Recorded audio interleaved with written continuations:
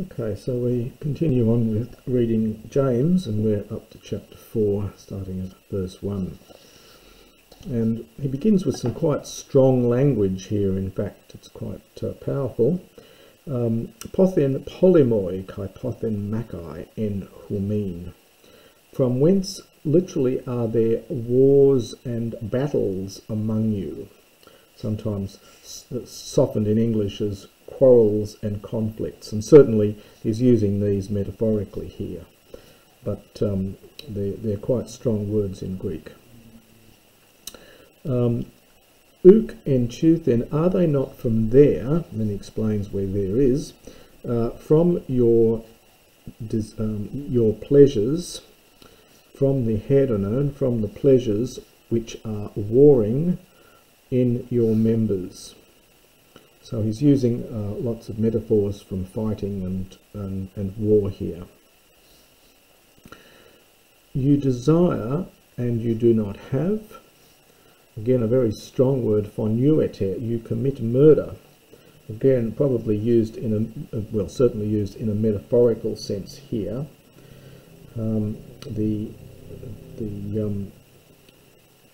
Scholars such as Erasmus and then later Calvin and Luther tried to, well, they read phonete, you grudge, rather than phonuete here, but there's no evidence for a textual variant.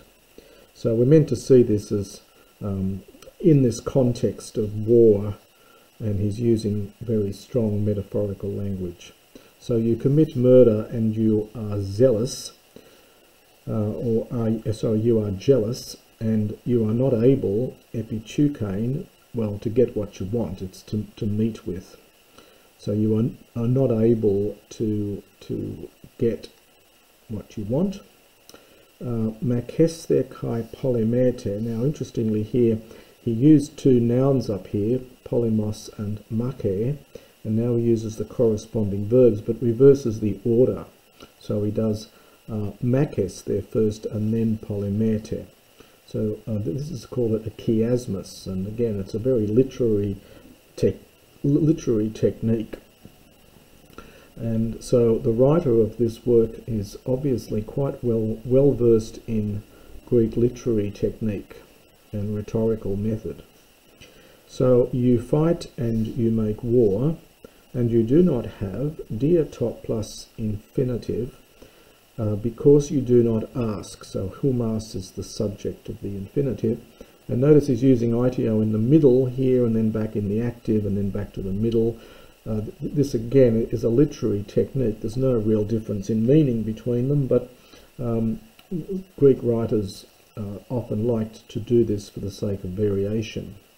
So you do not have because you do not ask. You ask and you do not receive, dioti, because you ask kakos badly. You do not ask properly. Hina, so you ask in order that, dapenesity, subjunctive, and the word itself means to spend, but here it's often perhaps a stronger sense here of you waste or you squander.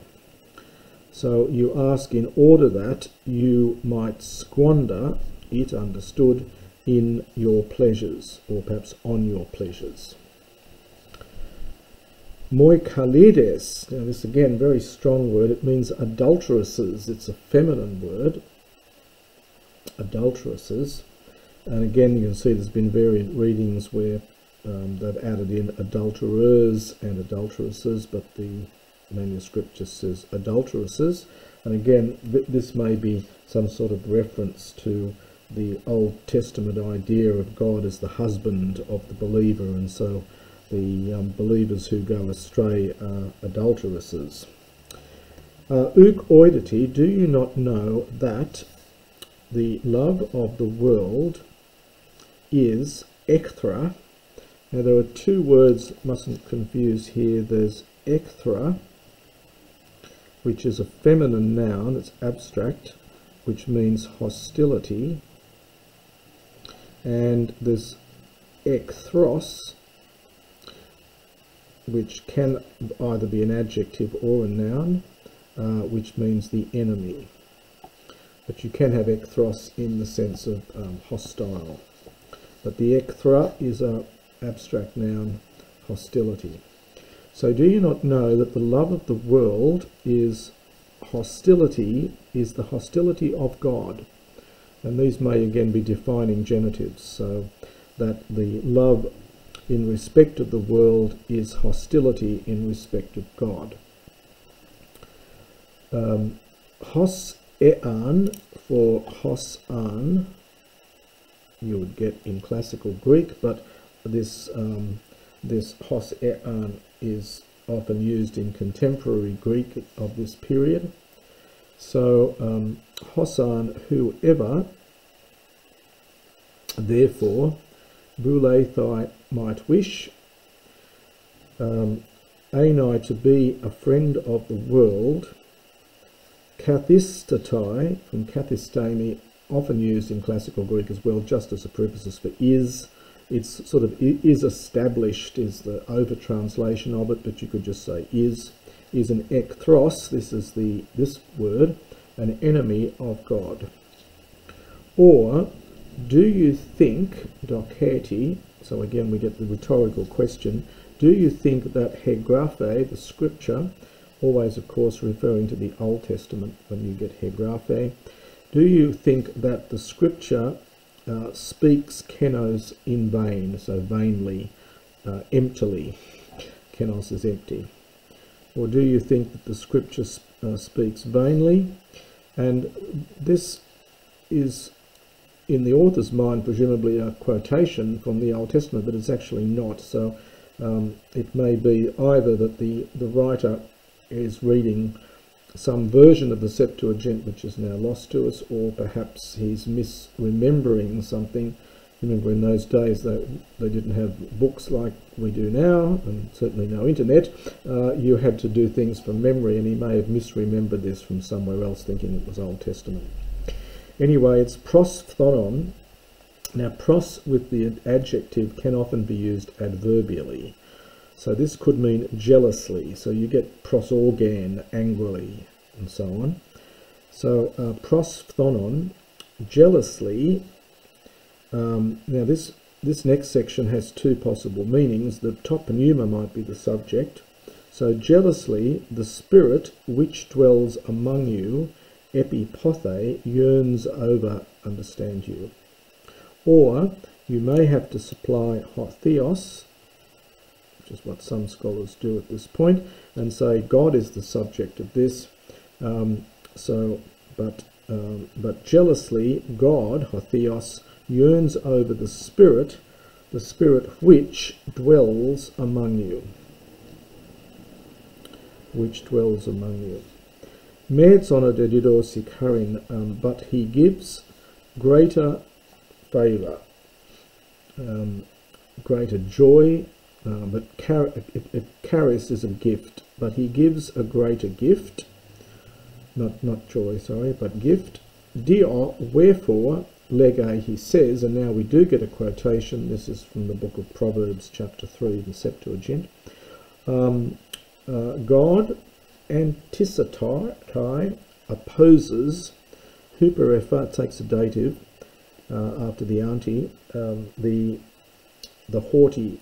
So God opposes the haughty, and he gives grace, he gives charis to the humble. To the humble, tapanois. Hypotargete is an aorist passive imperative, but the force of it really here is middle. So submit, therefore, submit yourselves to God. You often use the passive with a middle sense in later Greek. So therefore, submit yourself to God, oppose the devil, literally stand against, anti and histemi, oppose the devil, and fuxatai, that's the future, it goes into the middle in the future, as any verbs do, and he will flee afhumon from you. Draw near to God, this is from Engizdo, Now, very interestingly, we get here a future. This is a future of Engizdo, but it's not the usual future. This is called an Attic future. It's the way in Attic dialect, these verbs in idzo and adzo and so on, they had a rather strange way of forming the future. The zeta disappears, and you get a sigma which drops out plus a linking vowel, and you get contraction. And so forms like this, this is typically what happens for these Attic futures of verbs in idzo, and I think this is the only one I've seen in the New Testament here. So it's the writer of this is widely read. He has certainly read Attic literature. He knows the Attic future of Engizdo. So draw near to God, and he will draw near to you. Katharisitot, imperative. Make katharos, make clean your keras, your hands. Hamatoloi, probably vocative, O sinners. Kai, an imperative. Kai agnisetot, and make holy your kardias, your hearts, you who are dipsukoi, you who are vacillating. Interestingly, there's a similar verse to this in the Hermas, which is an early Greek Greek New Testament writing, which didn't get into the New Testament, but there was a sentence in there very similar to this one, which is interesting. Telepority, so humble yourselves, and so it's sort of make yourselves wretched, in fact, make yourselves wretched, and penthacity, grieve, suffer grief, and klausate, to weep. This one is from Clio, to weep, and the aorist is eklausa, so they're using the aorist imperative, and weep. Now we get metatrepeto, which is only here in the New Testament. It's quite a poetic word, and it's an imperative here, third person singular imperative. So let your laughter turn into penthos, into grief, and your joy into katathia, which is a word meaning gloominess, or it's to do with being downcast, into downcastness or into gloominess.